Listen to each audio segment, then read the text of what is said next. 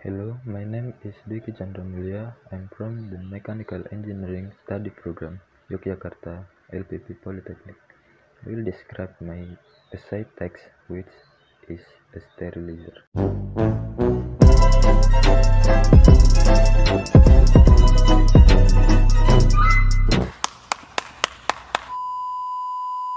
Sterilization is a process of boiling in a vessel called a sterilizer for fluid-based raw materials bones, then to ripen the fluid known as pan cooking, TBS, or heating with heat radiation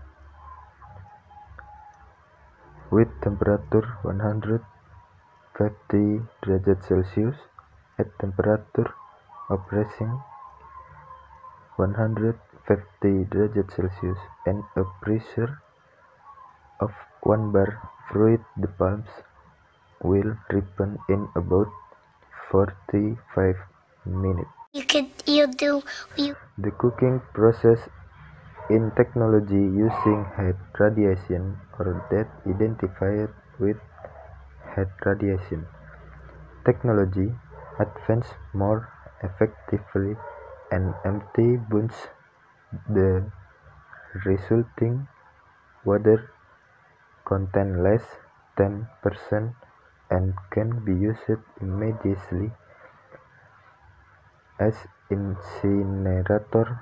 Full generate heat radiation as well produces a Bocar product has a high value known as activated organic carbon fertilizer. Incinerator designed to work continuously so that the pan temperature is cooking 150 derajat Celsius with a pressure of 1 atm, then process cooking fresh bones is very safe to operate. Is the pan process cooked does not require a kettle like previous pan processing technology, which was need a boiler with a steam boiler. Full pan cooking planned to utilize bones empty or tankos resulting from the pan process conveyor feed cookware. The exhaust gas from tankos combustion inhaled through the hydrocyclone system and produces a liquid smoke.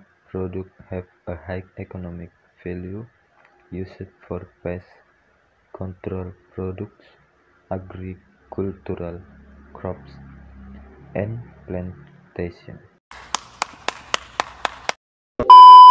I think this technology will be very helpful in the process of refining oil palm fruit burns quickly, and it does not take long because of technology advance more effectively and empty bones. The resulting water content less 10% and can be used immediately.